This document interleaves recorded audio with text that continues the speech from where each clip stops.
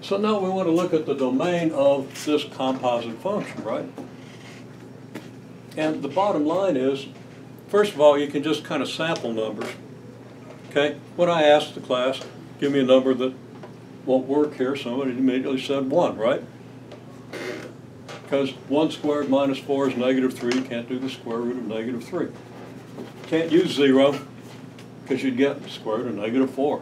Okay?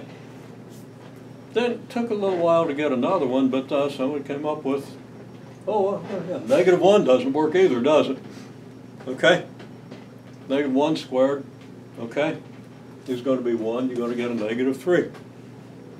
Any other integers? Well, there aren't any other integers. The next integer going in the negatives is -2, right?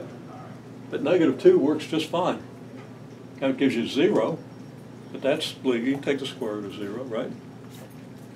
And +2, well, it's going to give you 0. Any number bigger than 2 is going to have a square that's bigger than 4.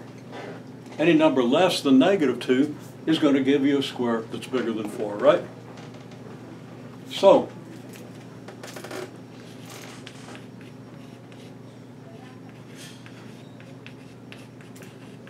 you got to exclude the integers -1, 0, and 1.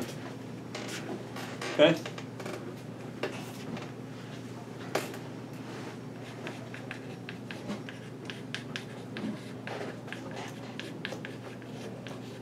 Any other integer is okay.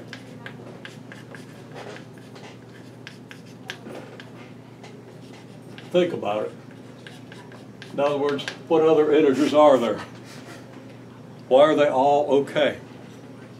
But the bottom line is,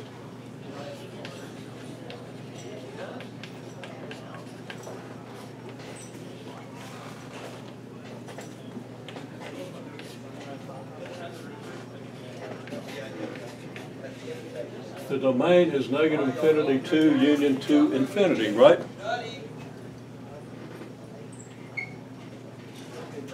And